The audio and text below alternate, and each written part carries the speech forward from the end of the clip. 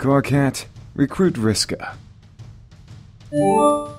Okay, this is going to sound preposterous given our last conversation, and I guess practically every conversation preceding it, and I'm probably going to have to do something completely disgusting like apologize. And even though I'll hate myself for it, I will totally mean it, I promise. Like, really, really mean it.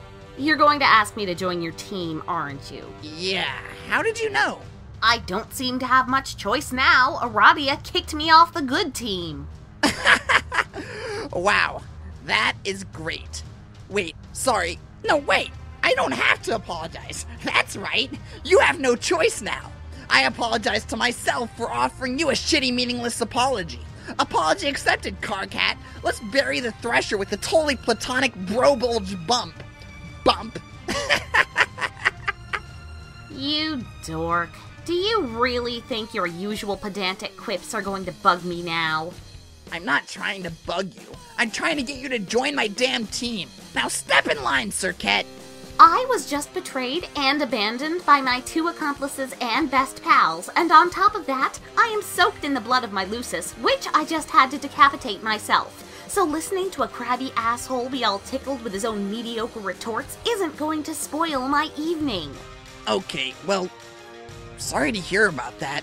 But I mean, you can just dump her carcass in the kernel and bring her back stronger than ever. Wow, good to know, I guess. Now why don't you hop in the trap, wash that nasty blue shit off, and join our fucking session already? What? It's so rude to dictate hygiene procedure to a lady, under any circumstance, even for douchey loudmouths with delusions of leadership. Maybe you should try to think about the dumb things that fall out of your protein chute for once, Vantus. Blah, blah, blah. Now my shoot is doing a fucking stellar impression of something that doesn't give a shit. Anyway, you know my blood's the prettiest, and you'd obviously kill to have it. No, it sucks. Totally happy with mine. Nice try, though. BS. Why would you hide behind your lame gray anonymity then? You do realize everyone thinks that's totally lame, right? It's nobody's business. I don't see why it should be a matter of public record. I'm not going to wear that shit on my sleeve like you do. Literally and figuratively. It's private, so everyone can go point their probing busybody snuff nodes up their own impertinent seed flaps. Fine, like anyone really cares. It's just lame and insecure. So why don't you tell me what I've got to do here? I await instruction from my big shot A-blooded leader. Okay, first things first. You've got to connect with Tavros quickly and get him in the session before he gets killed. What? Can't someone else do that? No, why? What's the big deal? Just do it. But I hate that guy. Who cares? This is your command decision? Getting someone who hates a guy to save his life? Pretty weak, boss. Why do you even hate him? It's fucking ridiculous. If anything, you should pity him. Especially since you were the one who paralyzed him. I know. I don't really understand it. It's just a really special kind of hate. It never goes away, and it doesn't make a lot of sense. This is kind of a weird time to be confiding in me about your feelings of black romance, but okay. Oh god, what? I mean, if you're really implying that Tavros is your kismesis, I really think you're bringing up the wrong Franz nub. Both parties have to hate each other equally. I mean, like, true hate. Maybe your feelings come somewhat closer to fitting the bill, but I don't think he can hate anyone. It's weird, he's kind of broken in the head. Fuck, what are you talking about? I think this subject is beyond a lot of people's grasp, but I know a lot about it. Nobody ever really wants to talk to me about it, though. Whoa, really? Oh, no shit, really? Okay, most people who haven't had their lobe stem cauterized are capable of feeling the two primary emotions, hate and pity. Pity is, of course, just the toned-down version of the central emotion, hate, and all the nuances of pity manifest as various other kinds of feelings like whatever chemical reactions trigger mating fondness, or the mysterious forces that are behind more allegiance. Carcat, holy fuck, so boring. A well-balanced person is gonna have good distribution between hate and the various pity humors. Having a good balance keeps all the emotions sharper. See, I think that's your problem. Oh, I hope you know I already wore out some good note-taking pens today. All the pens. All of them. See, my hate is like a finely tuned instrument because I'm aware of these principles. I could hate a hole in paradox space itself, straight through a new reality fresh for the hating. You don't even know how much I'm laughing at this. But see, you're too heavy on the hate side. Or at least, you pretend to be, which is maybe worse. You aren't reading anything I say, are you? You just want to talk and talk and talk. And you think you're hating up everyone hard when you're really just burning out that entire emotional hemisphere. It's like lukewarm hate, pretender's hate with no counterpoint at all. As there's no real substance to your hate, it's like a cardboard movie prop. Which is why your brain is broken, kind of like Tavros's, but on the opposite hemisphere, I guess. Or maybe your broken brain led to the imbalance in the first place? I don't know. Whatever the case is, you're kind of emotionally screwed, sorry to say. Your hate's too dull for a proper Kismesis, in my opinion. And I don't see anyone chomping at the bit to be your Moirail, honestly. Unless there's someone out there who would actually bother pitying you. And landing a mate sprint? Seriously, like that would even interest you. Basically, any feature of your emotional profile that usually makes someone viable in the Red ROM department must be totally fried. Your Black ROM potential's probably toast too. Hey, are you there? Oh, yeah, I started tuning you out. Are you done? No way, I could go on. This is fascinating. Tell me how the fuck this isn't fascinating. Did you learn this crap from your awful romance movies? They're really intriguing sociologically. Incredibly complex, sophisticated stories, you wouldn't get it. Hey, asshole, stop watching movies for girls. What part of intriguing sociologically don't you understand? Also, they're awesome. Shut up. Okay, man, just let me connect to stupid boy dumbfuck so I don't have to listen to this anymore. Yeah, okay. Oh, wait, I never even got to the damn point. What is it now? I didn't need you specifically to connect to Tavros. I mean, I could have gotten any schlub to do that. You just have to get in here ASAP because I really need your mind powers. You do? I mean, obviously you do. Duh. What for? I ran into someone here. A sort of double agent, I guess. His name is Jack. He has some inside information about his kingdom.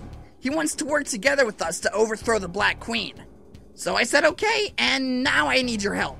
Okay, I can try. What does he know? He recently got a hold of some intel regarding a weakness in the Queen's defenses. I don't know any more than that, but we've got to hurry and get started on this thing, or it could get kind of awkward. Awkward? What do you mean? I mean, he's just standing here now, waiting for me, I guess? But it's okay, I think he's pretty much settled down. Settled down? Well, he stabbed me once. Oh, only once? Are you sure you should trust him? I don't know if I would, but hey, I'm not the leader. No, it's cool. He's cool. It's fine. I don't really mind the stabbing. It was all a misunderstanding. Well, okay, I'm pretty sure he meant to stab me, but I kind of think that's like the way he greets people? This game is so stupid. In any case, I think he's probably all stabbed out. Phew. Oh man, since you're bleeding, I should ask Terezi what color your blood is.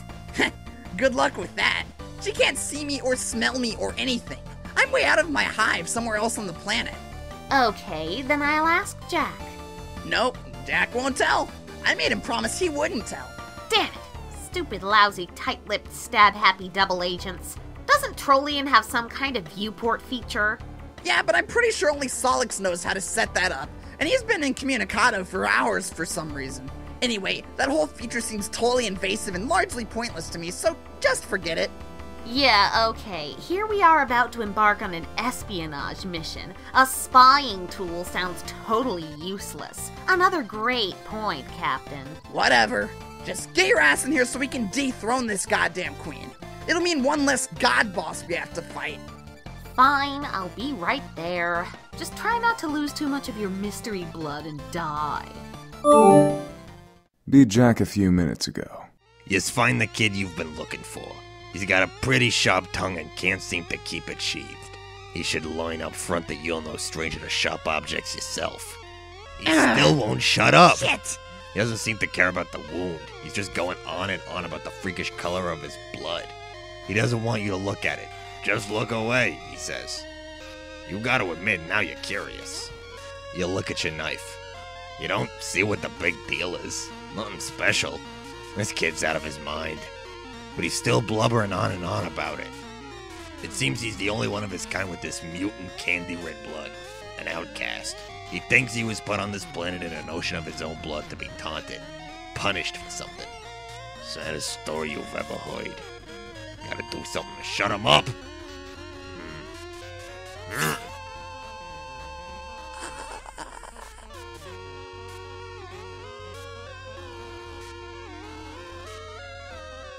Carcat, be in cahoots with Jack. You and your like-blooded accomplice soon put Operation Regisurp into motion, a contingency plan which the Archangent conveniently had on file and named himself. If it were drafted by a legitimate contingency firm, it would ostensibly have been given a better title. Your whole team executes the plan along with the course of its journey, employing espionage, mind control tactics, political sabotage, vicious interrogations, and cold-blooded assassinations. Everyone does their part, and you begin to learn the true meaning of teamwork, as well as this troll disease called friendship. But before a single step is taken, Jack briefs you on the intelligence uncovered by one of his agents. It is an advantage over the Queen you will seize upon while she has let her guard down. With each prototyping by each player, the royalty of both sides would evolve. The Queen with her Ring of Orbs 12-fold would first take on the claws and rigid carapace of your Lucis. And then the wings and scales of Terezi's young dragon. And then the horns and gills and cloven hooves of Gamzee's fallen custodian. And so it would continue. Though a queen is a vain creature, she is also sworn to her duty. She would be braced for the heavy load of augmentation ahead. She would certainly withstand the 8 eyes of an arachnid. The fairy wings might at worst be frivolous, and the great bull horns could even be regarded as striking additions. For that matter, the sultry lips of a mother grub might very plausibly suit her. She perhaps would wear a brave face even behind a dignified mustache, and the centauring of her lower torso could transpire without much complaint. She would dutifully indulge a lactating udder, and when all was said and done, doubling her head count would surely be insult to 11-fold injury, but nothing she hadn't essentially endured already, all in the name of her kingdom. But she would spare herself all of these additional debasements, because before the rest came, there would be one corruption to her figure she could not abide. Her vanity wouldn't allow it. She could not stand bearing the visage of the most loathsome creature known to existence. So vile is its appearance, so contemptible its purpose. All depictions of the creature, let alone members of its population, are permanently banned from any jurisdiction in the reach of her agents. Things of its kind go by many names, and so does the reviled patron god they herald. The Great Detestation, King Pawn Squatter, Speaker of the Vast Joke, or most commonly, Bilious Slick. His true name is of course forbidden, and wearing his face is where she drew the line. She removed the ring and concealed it in the royal vault while she was quite sure no one was looking. She then retired to her private chamber from which she would dispatch orders, no one the wiser of her disadvantage. Or so she thought. Red Team, execute Operation Regisurp. The operation in time would be a total success. The banished quasi-royal would make the future Alternian wasteland her home. Until she was given a new purpose. But at the onset, you would know nothing of the Queen's aversion to an amphibious likeness, or about her orbs 12-fold, or any such details. You were informed of her disadvantage and would act accordingly. You and your red teammates would work to dethrone the Queen in your session, while the blue team members would take on the entirely separate set of royal adversaries in their own session. This was to be a competition, after all. Or so you thought. You would begin to notice a strange pattern. The blue team's prototypings would affect the mutations of your session's underlings, and your prototypings would affect theirs. Though the signs pointed to 2 distinct sessions, 2 sets of mystic ruins, 2 opposing teams, 2 separate chains of connected players. This was all misleading. You were joining a particularly unusual bifurcated session meant from the start to receive all 12 players through 2 separate connection chains. A session with one sky about which 12 planets would circle, with one army of dark and one of light, with one pair of kings and one pair of queens, and with one cantankerous archagent and his typical disdain for authority. It wouldn't be until later in the session when the full chain was nearly closed that you would realize the truth. The truth was it had always been the same session all along, that your teams were not competing but cooperating toward a common goal. In the more drawn-out form of this adventure's narrative, figuring this out would have been a huge deal. We would have been completely blown away by this stunning revelation. Wow. Same session all along. Really? Huh. But since we've decided to engage this epic in shorthand, you feel you must insist that we continue with this expository interlude. It would turn out the arrangement of planets look like this, rather. Bifurcated from each other, each team appearing to comprise a distinct chain in a distinct session without the luxury of the complete picture we see here. It appeared that way until it was time to link the two chains, completing the circuit of 12 and uniting the teams. For these final two links, Scheele had a plan, as it did with the order of every preceding link, as it did with the paradoxical seating of its own players on the surface of the planet it would later devastate to buy itself time. Its plan was as inescapable as all others, as inevitable as the reckoning it would ultimately face. Mobius double reach around.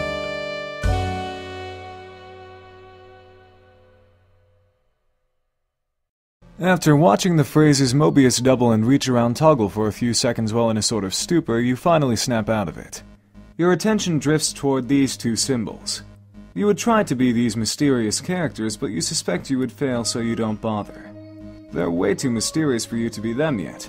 Seriously, what's up with these guys? Do they live underwater or something? What's their deal? We'll learn about them a little later. For that matter, what about this young lady? What is her deal? We'll probably find out about her later, too. It will probably be quite some time before you get to be her. It could very well be pages and pages and pages. And pages and pages and pages. Seriously, it could take forever. Your name is Kanaya Merriam. You are one of the few of your kind who can withstand a blistering Alternian sun, and perhaps the only one who enjoys the feel of its rays. As such, you are one of the few of your kind who has taken a shining to landscaping. You have cultivated a lush oasis around your hive, and in particular you have honed your craft through the art of topiary, sculpting your trees to match the puffy oracles from your dreams. You have embraced the tool of this trade, which conveniently is the weapon of choice for those who would hunt the heinous broods of the undead which crawl from the sands at sunrise to feast on the light and the living. It would be convenient if you actually hunted them, but it is of course far too dangerous, every bit as suicidal as attempting to poach the terrible muscle beasts who roam at night. So you indulge in your bright fascination with the grim through literature. Just before the sun goes down and you join your flora and rest, you immerse yourself in tales of rainbow drinkers and shadow droppers and forbidden passion. You are one of the few of your kind with jade green blood. As such, you are one of the few who could be selected and raised by a virgin mother grub, an event so rare as to elude documented precedent. She would defend you from desert threats, and though her life would be short, in time you would assure her of progeny. You are one of the few of your kind whose affection for the aesthetic strongly overpowers instinctive regard for the utilitarian. As such, you are one of the few of your kind who has developed a zeal for fashion and design and lively, colorful patterns. You decorate your hive with flora and fabric, as delicately or aggressively as inspiration demands. You are a seamstress, or a rag ripper, or a tree trimmer, or a lumberjack, whichever you care to be. And your unique hive is equipped with a great supply of advanced technology to accommodate your interests. The technology and indeed the hive itself were all recovered from the ruins nearby when you were very young. The seed of your hive was deployed on the volcanic rocks beneath the sand with the assistance of your Lucis and her remarkable burrowing skills, and you have lived there happily together since. You know the ruins and the hive and everything here that is not sand and rock originated from the world of your dreams. You also know that one day you will visit this world while you are awake. That day is today. Your troll tag is Grim Auxiliatrix, and you tend to enunciate each word you speak very clearly and carefully. What will you do? Kanaya, equip chainsaw. What chainsaw? You are quite sure there is no chainsaw leaning on that bookshelf. There is, however, a tube of lipstick on the floor. Fine, equip that then. All right, let's settle down, no need to get hysterical. Oh, there goes your wardrobe afire again. Never a dull moment in fashion when the randomized cycle is on. Kanaya, apply. You can choose between your trademark jade or black, even though a troll's lips are naturally black. But they can always be blacker, and a lady with a true sense of style knows this. In any case, you think you'll mix things up and go with green for a while. Kanaya, answer CC. Hello! Hey, Kanaya, hi! Glub, glub, glub, glub, glub. you seem more excited than usual. Or less. I can't tell. Help me tell without saying glub. Glub, glub, glub, glub, glub, glub, glub, glub. I'm going to type this face now. Even though no one knows how to make a mouth do a question shape like that. Sorry. I can't really control the glubs. Yes, you can. But that's fine. You can glub to the content of your collapsing and expanding bladder-based aquatic vascular system if it means you are excited about something. I am excited! Okay, why? Everything we are about to do next is exciting. It is always exciting. I'm excited! Pachoo! It looks like one of your letters got away from you. Yeah, I really launched that one. You fogged an innocent D loitering over there by the shout pole, minding its own business. Glub, glub, glub. Hey, let's stop being retarded for a minute. Yeah, sure. I'm just worked up about this game. It'll be great. I've been waiting a long time to get started. We all have. I thought so. I have been cloaked in a mood of perpetual anticipation for some time as well.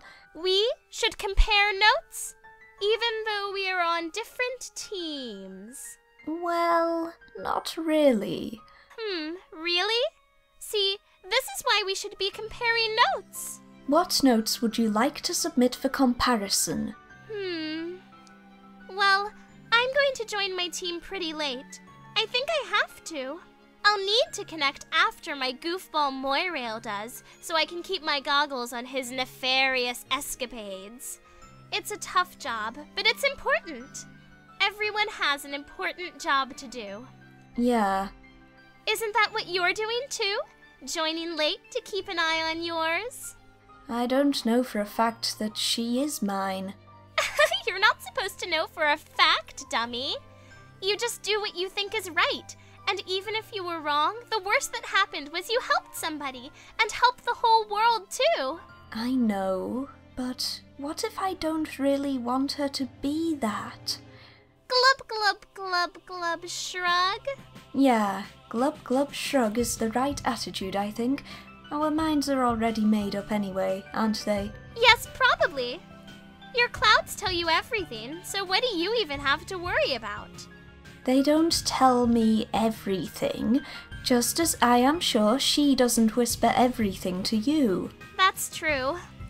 Oh, shucks. Now I'm going to get sad. She'll be gone soon. Though, I guess it will be a relief not to have to worry about keeping her voice down anymore.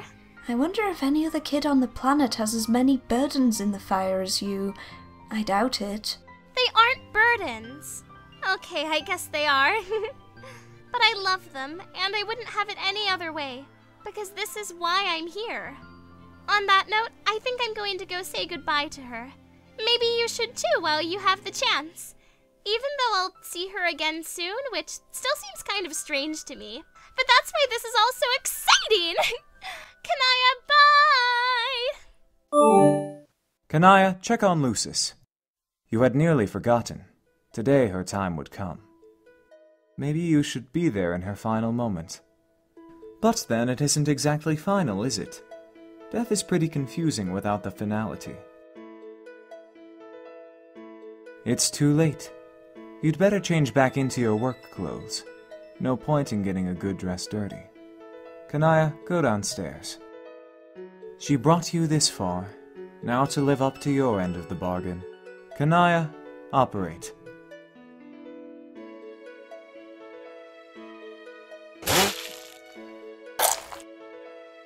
Kanaya, capture log that thing. You secure the matriarch through your chastity modus. Safe and sound. You will serendipitously discover the key to unlock this card when and only when you are ready to use this item, and not a moment before. Look at this mess. All this blood and sunlight is stirring bright feelings within. You often fantasize about being a true rainbow drinker from your literature.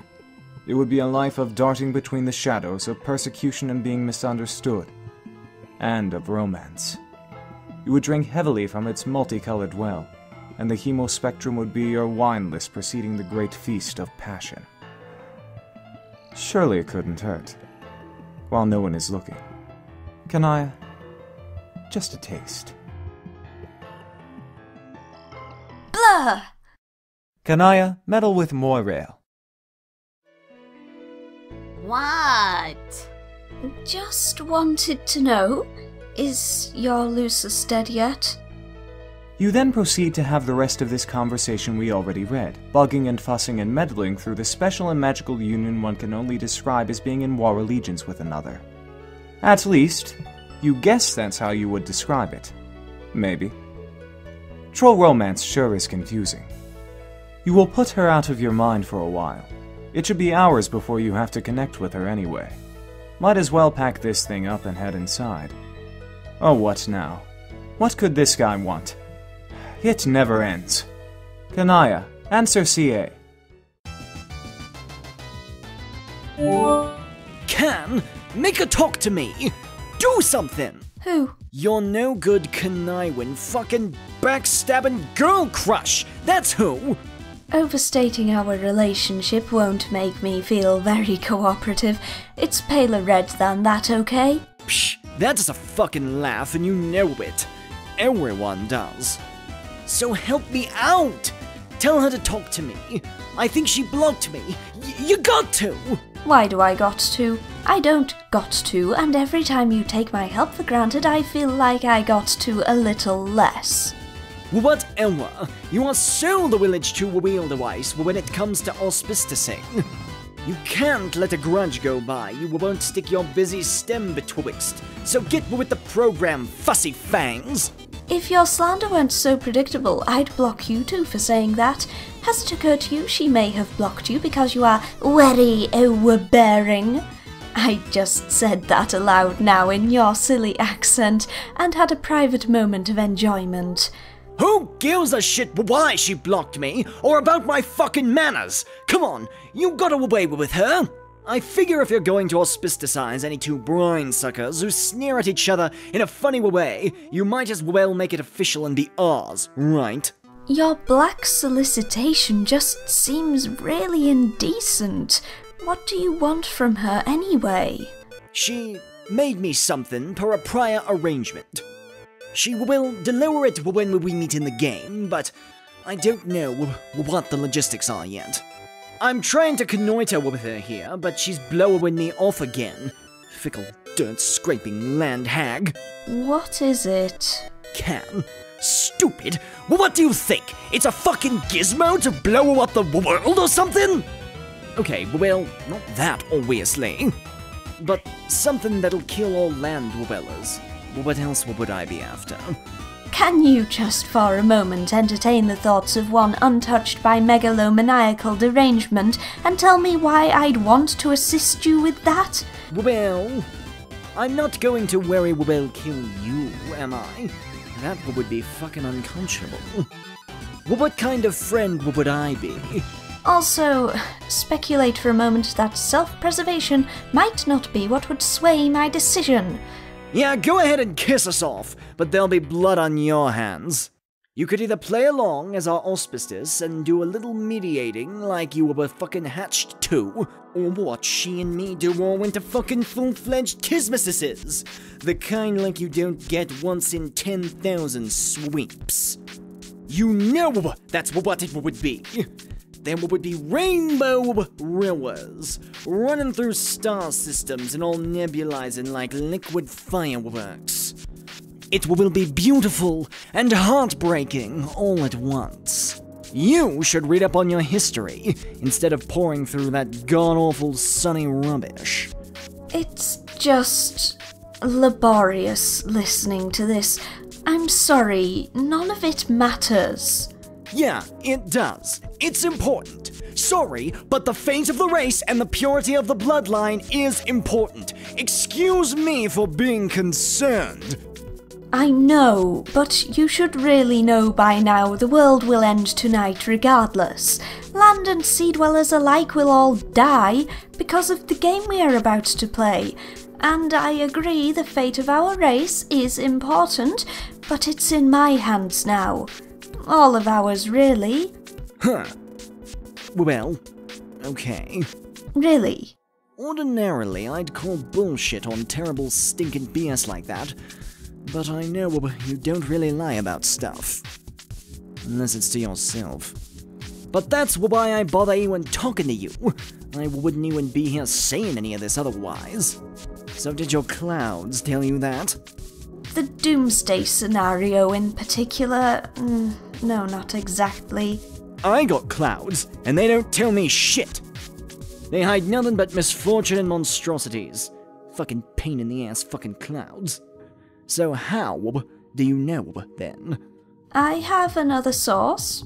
Okay, well, you are jacked tight the fuck into this thing in so many ways, I don't know what to say anymore. Whatever. We will just play and find out, I guess. So can you tell her to talk to me anyway? No. God damn it! She and me are teammates. We got our power or something.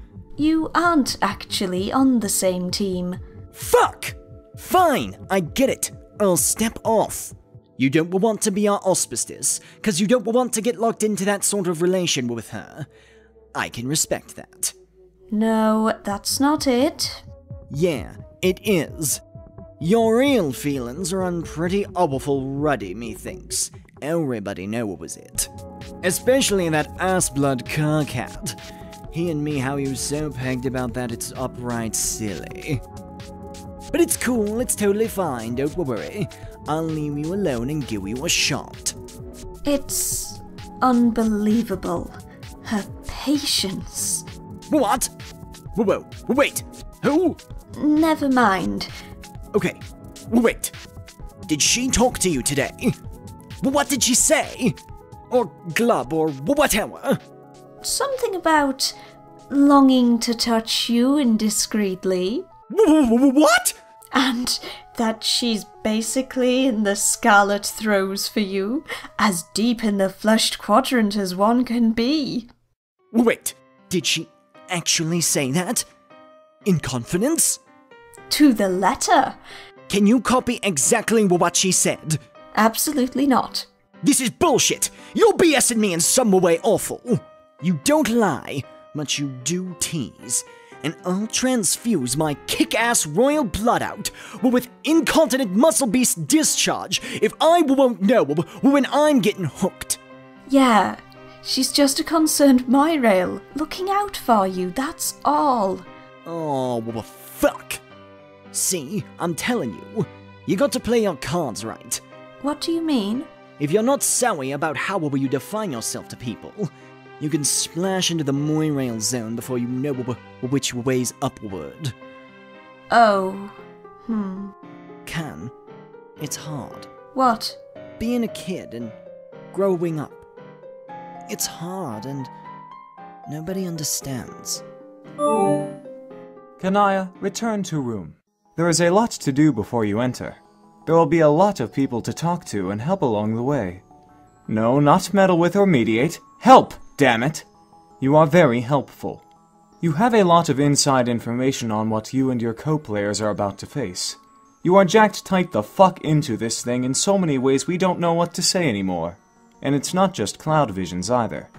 You have another source. Kanaya, consult source.